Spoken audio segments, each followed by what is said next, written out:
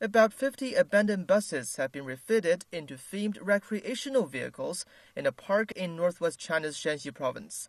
Park staffers say the bus hotels are so popular that tourists have to make a reservation 2 weeks in advance. Themed with a cat from the future, Doraemon, this tiny space is equipped with a bed, a table, a bathroom, and many other things you will see in a posh RV. But it's only one of some 50 scrapped buses that are refitted for park visitors to live. This is a way of recycling waste material.